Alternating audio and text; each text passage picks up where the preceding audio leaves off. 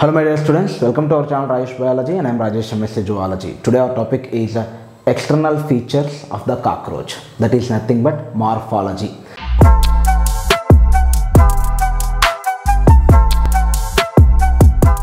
Study of external features is called morphology.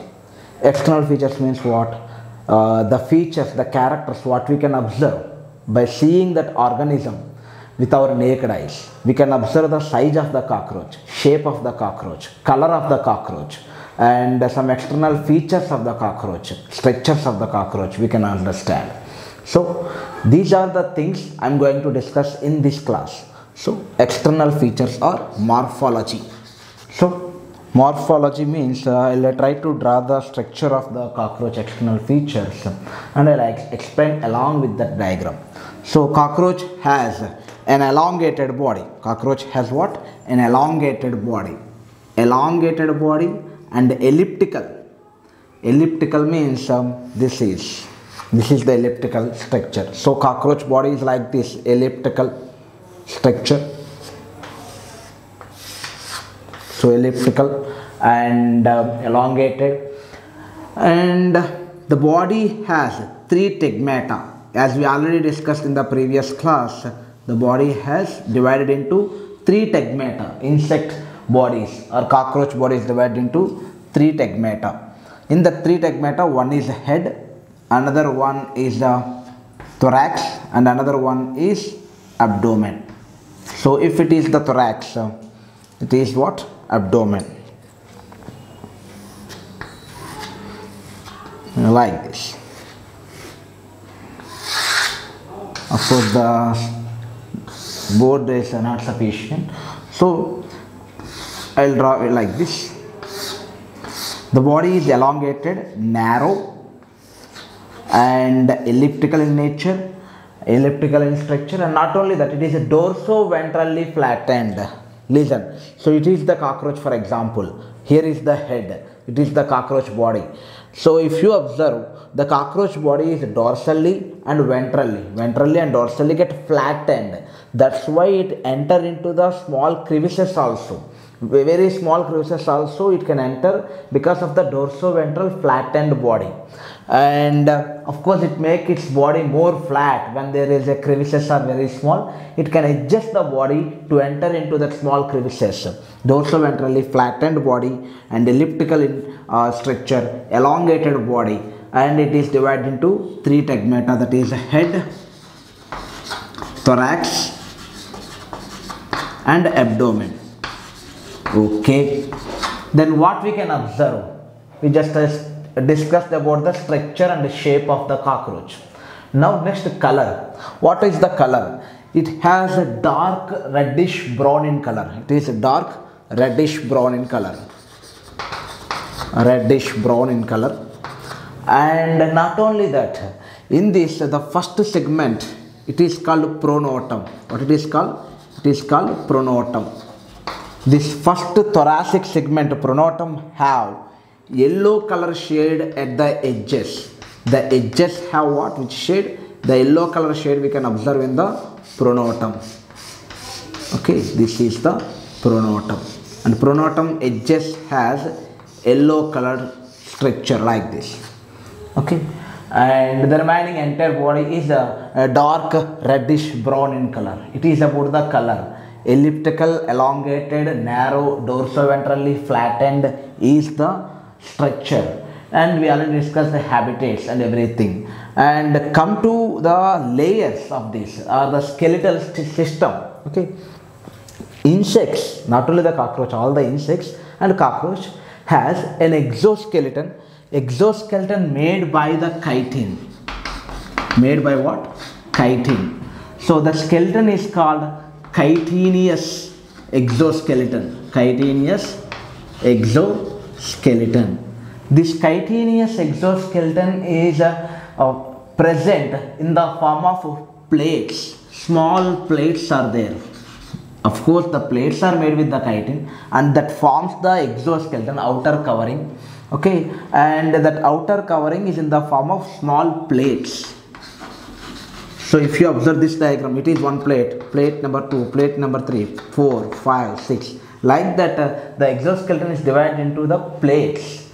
Okay, and in that plates, actually these plates are called sclerites. These plates are called what? Sclerites. The plates are called what? Sclerites. If these sclerites are present on dorsal side, the sclerites of dorsal side is called tergum. Okay, tergum. Please don't confuse. Tegmata means the segments. Tegmata means segments. Tergum means sclerite. Sclerite is a chitinous exoskeletal plate. The plate is called sclerites. If the sclerite is present on the dorsal side, that is called tergum. That's why it is simply remember as dorsal tergum. Then you never forget. Then you will never confuse dorsal tergum. The sclerites present on ventral side, that is called sternum.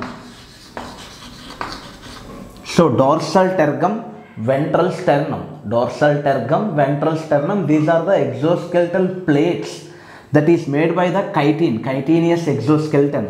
Now remember, the pronotum is the dorsal tergite. Pronotum is what? Dorsal tergite. And the edges of the pronotum is yellow colored. Yellow color edges are present on the pronotum. This is about the chitinous exoskeleton.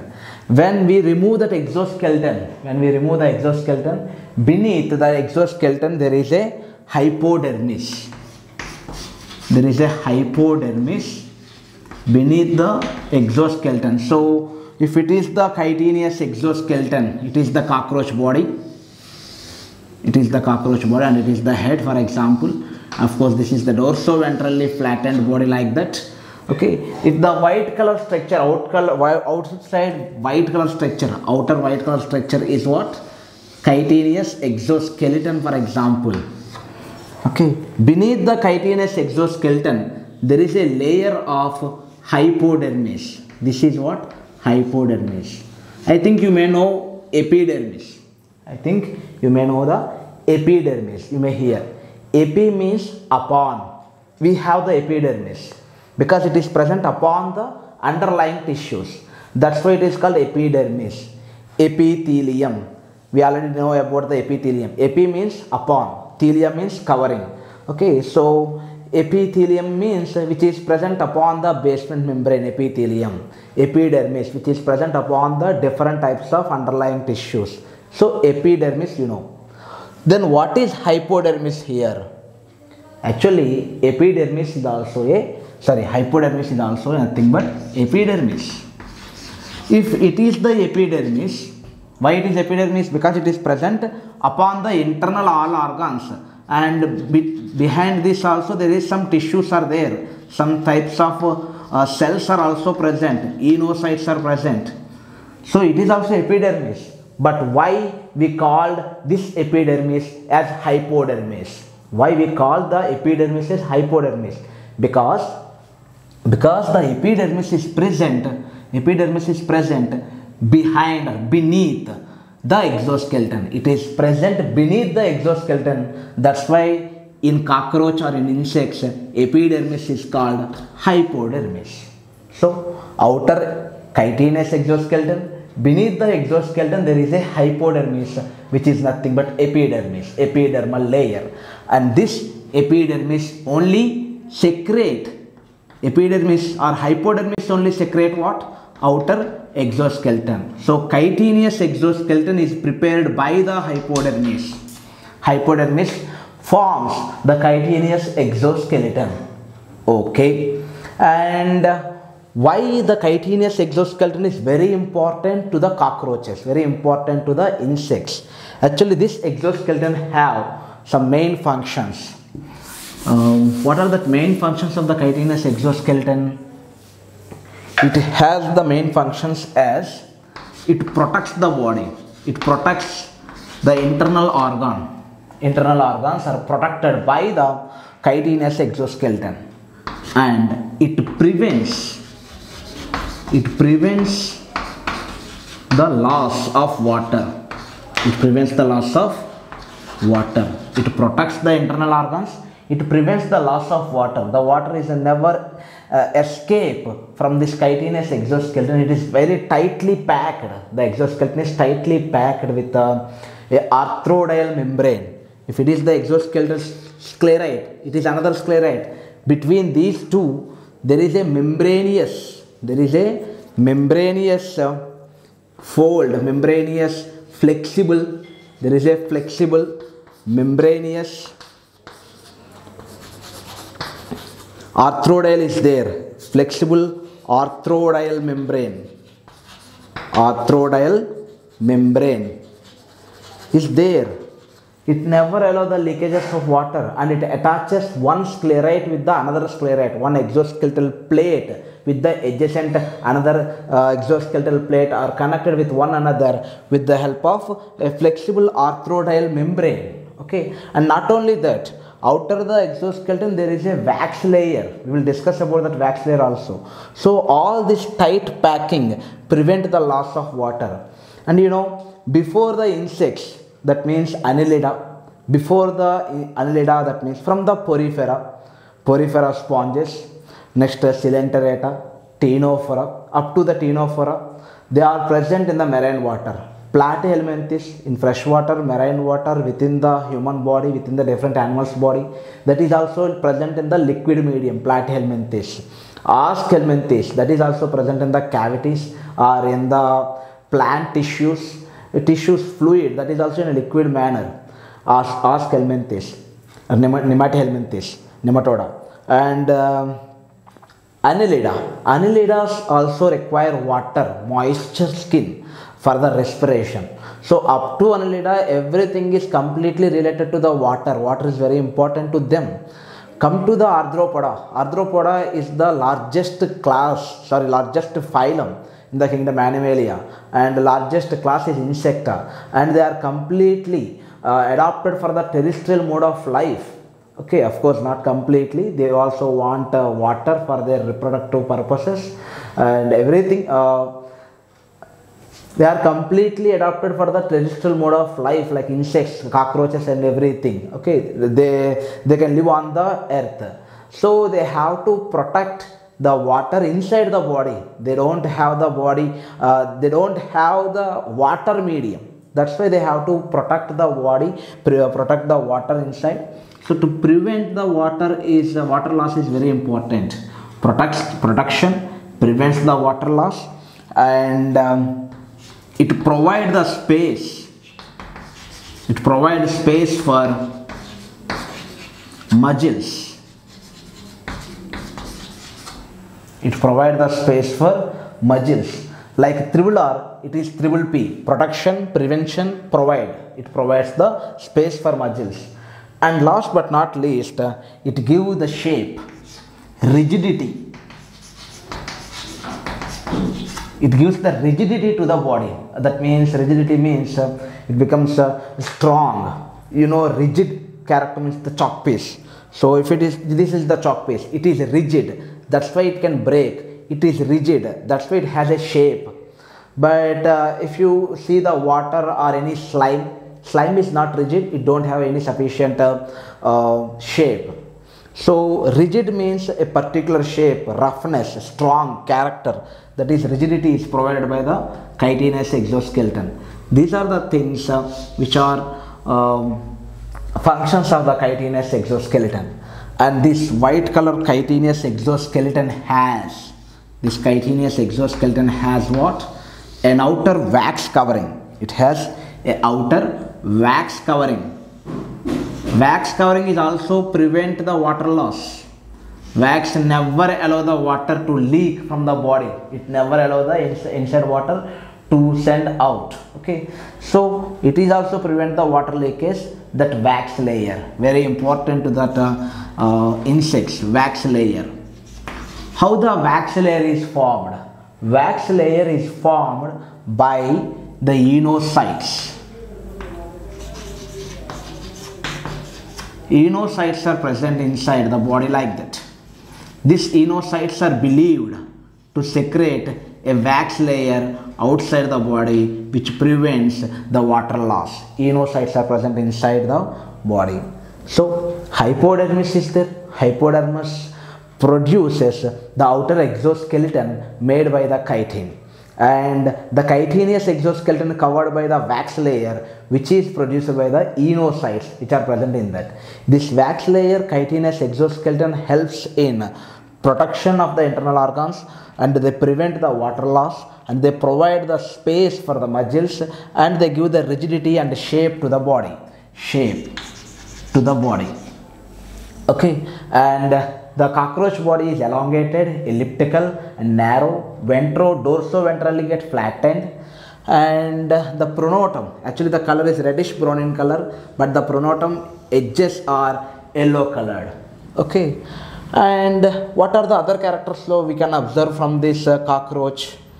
Yes, cockroach, we can simply identify whether the cockroach is male cockroach or female cockroach depending upon the wing size. So I'll try to draw the same diagram for another one time.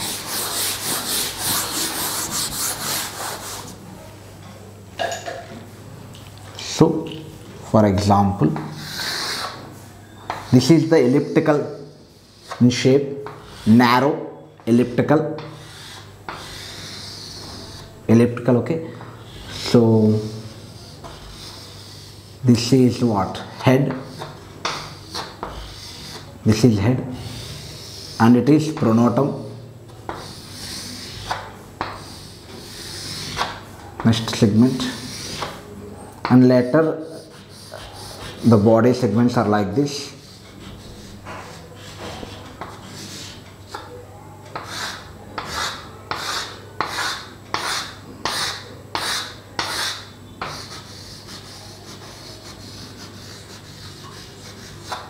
Okay, so if it is the cockroach, just imagine as it is the cockroach, and these two are the eyes.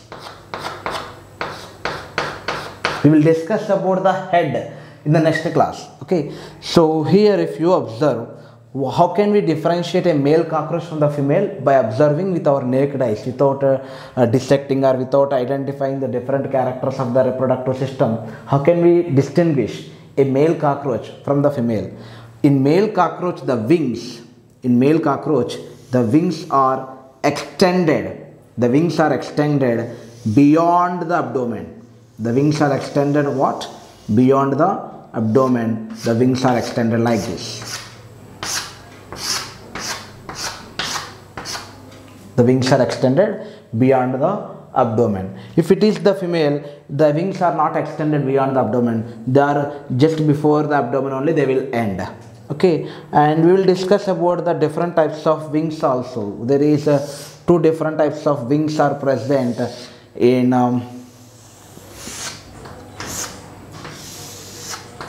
cockroach. Two different types of wings are present. We will discuss about the wings also, but a simple difference between the male cockroach and female cockroach is, in male cockroach the wings are extended beyond the abdomen. So this is some characters of the morphology of the cockroach. In next class we will discuss about the head, and later we will discuss about the mouth parts, which is very important, and like that we will continue the entire chapter cockroach step by step. Thank you.